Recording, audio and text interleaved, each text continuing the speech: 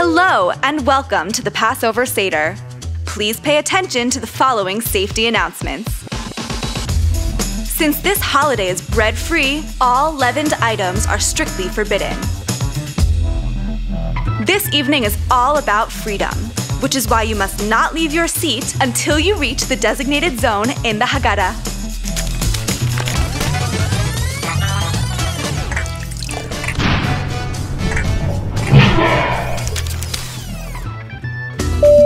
When traditional dishes such as gefilte fish, matzah balls, and charoset are passed to you, first serve yourself before serving others.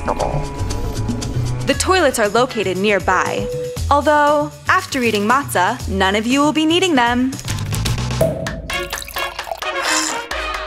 After drinking 4 glasses of wine, you might feel a bit fuzzy.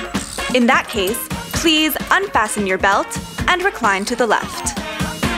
If you have any questions, please don't hesitate to ask, unless you're the one who does not know how to ask. For further information, check the Haggadah in front of you. On behalf of the Jewish people, enjoy your Seder and Chag Sameach.